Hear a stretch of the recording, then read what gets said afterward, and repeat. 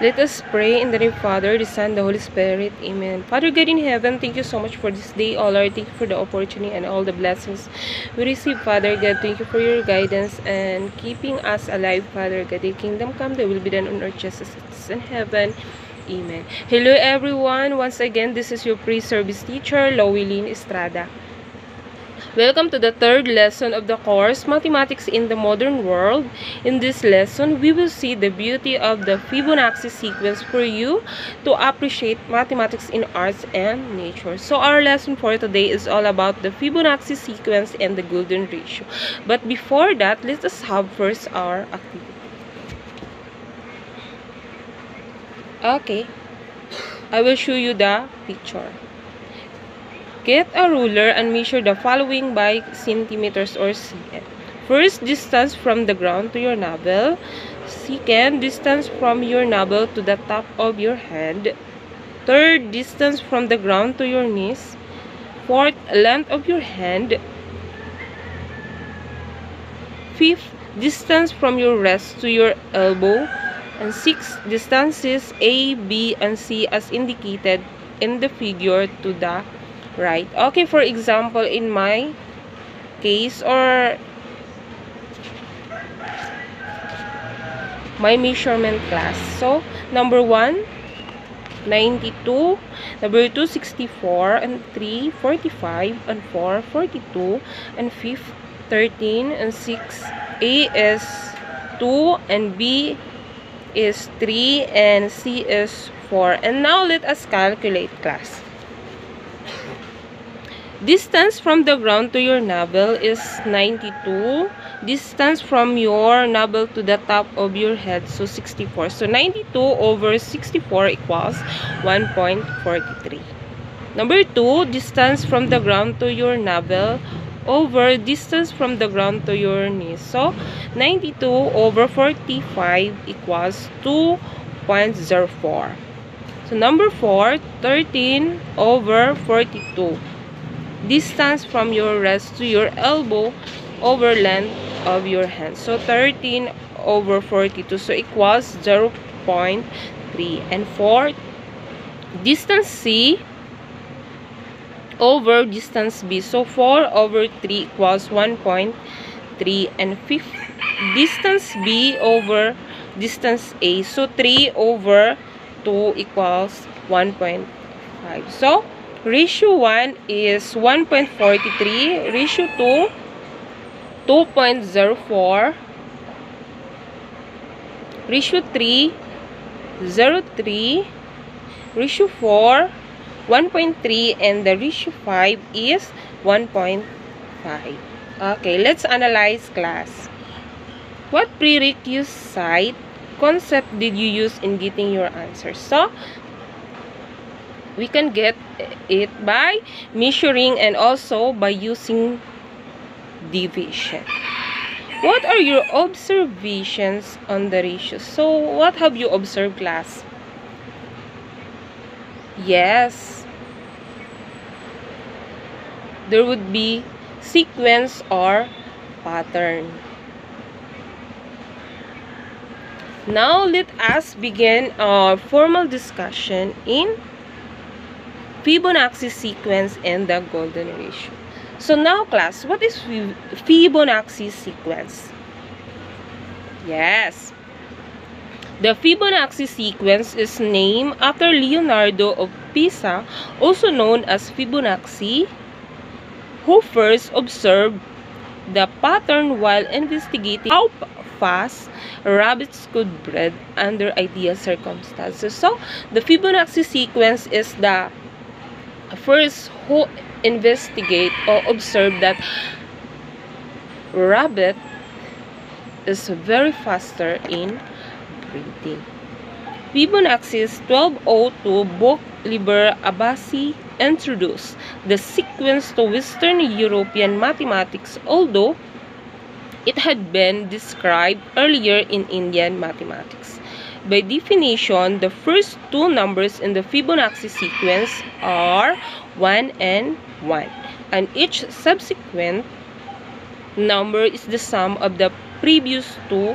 In mathematical terms, the sequence f Fn of Fibonacci numbers is defined by the recurrence relation Fn equals Fn minus 1 plus Fn minus 2 with seed values F1 equals 1 and F2 equals 1. Okay, now, starting with 0 and 1, the succeeding terms in the sequence can be generated by adding the two numbers that came before the term. Okay, class. So, 0 plus 1 equals to 1. So, 0 plus 1 equals 1.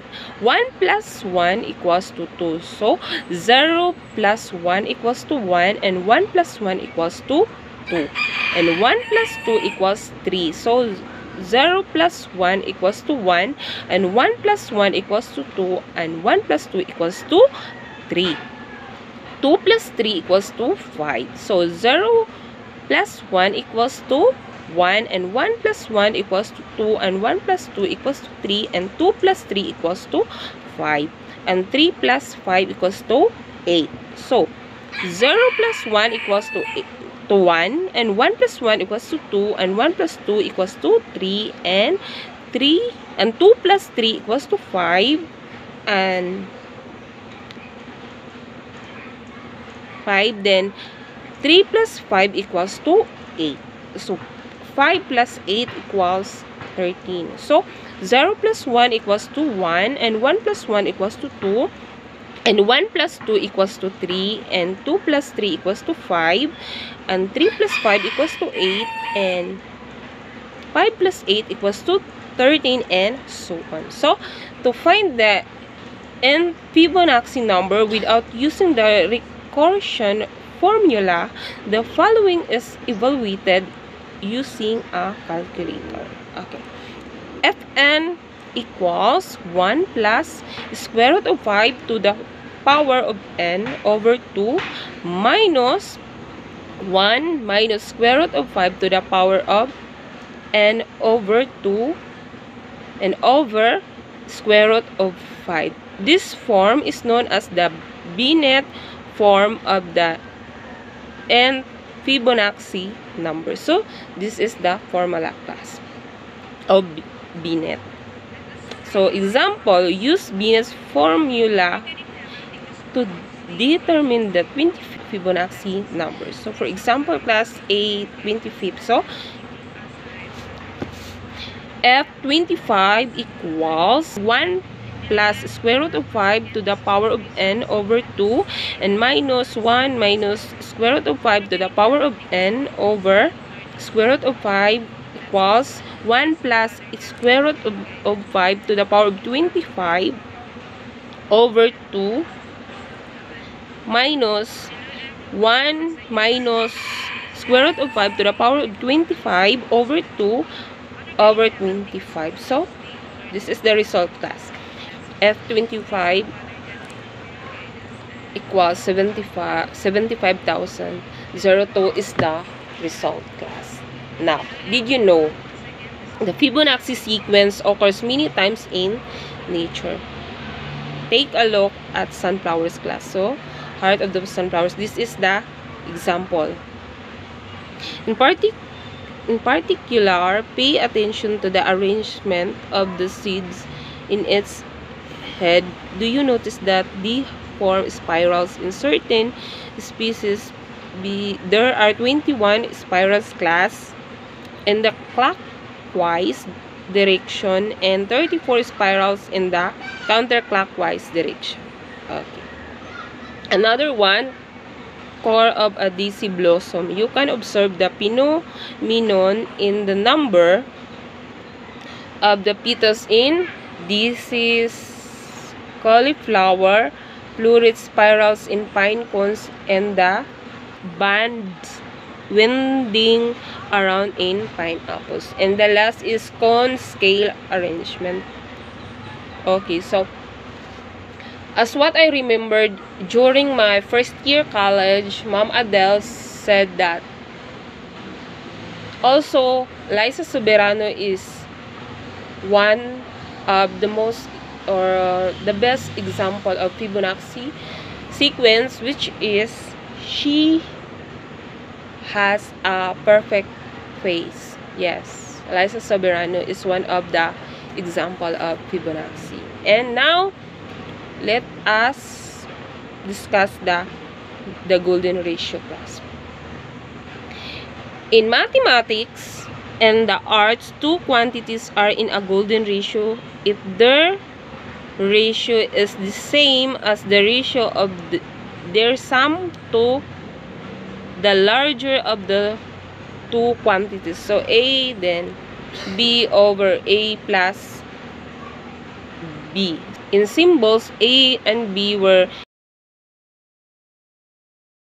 0 are in the golden ratio if A over B equals A plus B over A. The golden ratio is often symbolized by the Greek letter. So this is pi class. So pi called the most beautiful number in the universe because it can be visualized almost everywhere, starting from geometry to the human body itself. So it is the number pi equals 1.61803 and the irrational number 1 plus square root of 5 to the power of 2. So the Mona Lisa is also one of the example, and also the Parthenon. So the golden ratio shows up in art, architecture, music, and nature. For example, the ancient Greeks thought that rectangles whose sides form a golden ratio were pleasing to talk at. Many artists and architects have set their works to approximate the golden ratio, also believing this proportion to be aesthetically pleasing. So now, how is golden ratio calculated? So,